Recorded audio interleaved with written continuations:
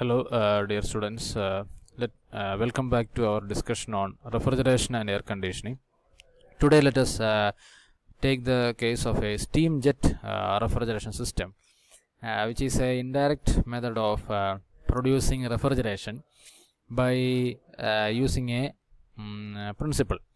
The main working principle of this steam jet refrigeration system is: suppose we are decreasing the pressure on a surface of a liquid, then that liquid will be experiencing more, or there will be an increase in the evaporation of liquid molecules from that liquid surface. Okay, so that we already experience in nature. Suppose we are having any liquid surface like this. So here you can see there is a flash chamber or evaporator, which is a very large vessel containing some cold water, okay, or especially chilled water. So you can see a water level surface over here. Suppose using some method, suppose we can reduce the prevailing pressure or pressure maintained on over the surface of this water. Suppose we can reduce this pressure. So what will happen? More and more water molecules will be escaping the surface of this chilled water, and thereby cooling down the remaining water. Okay, so this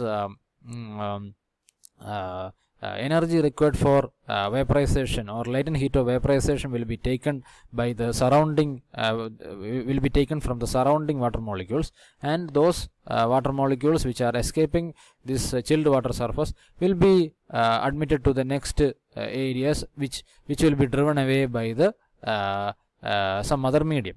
Okay, so what is happening here? So here what is happening is, somehow this chilled water is getting produced. Okay, and this chilled water which is already having a very low temperature, that will be admitted to a refrigerated space. Okay, refrigerated space means the area which we wants to cool down. Okay, so we will be circulating this chilled water in and around that area or the refrigerated space by means of a circulating pump. Okay, so this chilled water, after passing through this refrigerated space, it will be absorbing heat from that refrigerated space. So there will be some heat load kept at this refrigerated space. It can be some vegetables, or it can be some human beings, or it can be some equipments which need to be refrigerated. So from such refrigerating or heating loads, this chilled water will be taking up heat, and this chilled water, after taking up heat, will be converted into warm water.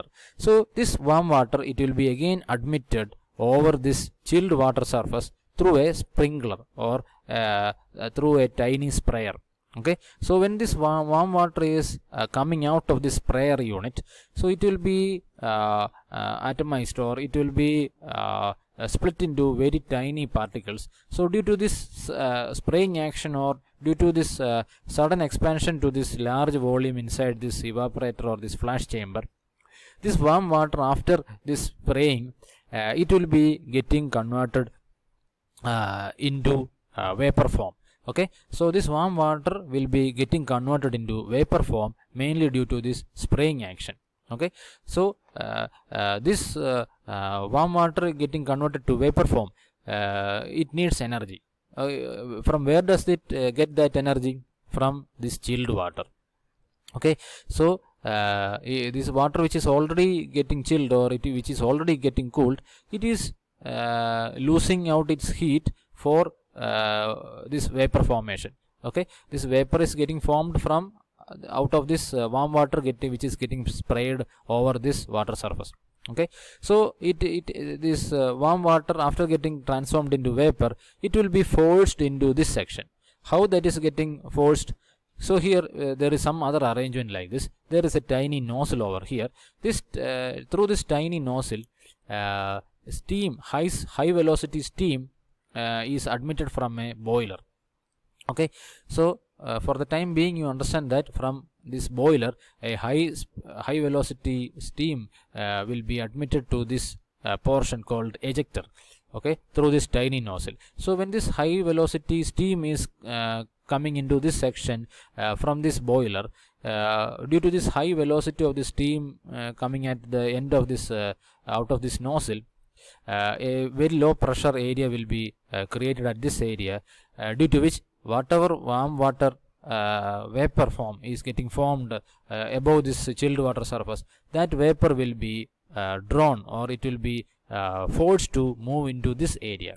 Okay, so this vapor along with this high speed or high velocity jet of steam, it will be forced through a tiny cross-sectional area, which will be increasing the velocity, or it will be increasing the pressure of that high speed steam along with this warm water vapor. Okay, and it will be this mixture of this mix of high velocity steam along with this vapor form of this warm water, both of them will be admitted to a condenser where it will be losing out its heat. Okay, so there will be a cooling water circuit. There this arrow shows the inlet of this cooling water circuit, this arrow shows the outlet of this cooling water circuit. So this combination of warm water vapor and this high speed steam, it will be losing out its heat to this cooling water circuit. So after losing out that heat, this cold water will be pumped by a circulating pump onto the boiler, where by means of any heat source, this water will be getting converted to high speed steam in this boiler, and this steam from this boiler will be admitted to the nozzle, and this cycle will be continuously getting executed. And due to this formation of vapor form of this water vapor, this chilled water will be again getting chilled, or the water will be again continuously getting cooled. It is this cooled water which is pumped to the required space where this refrigeration is required, and it will be producing the required refrigeration. So this is a indirect method of producing refrigeration without the use of a refrigerant, or here this chilled water itself is used as the refrigerant over here.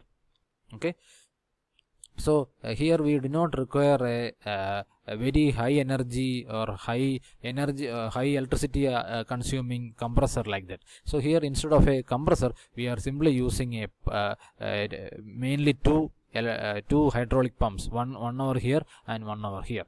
Okay, and also here we are using a boiler also. But compared to the working of this boiler or pump, these two pumps, the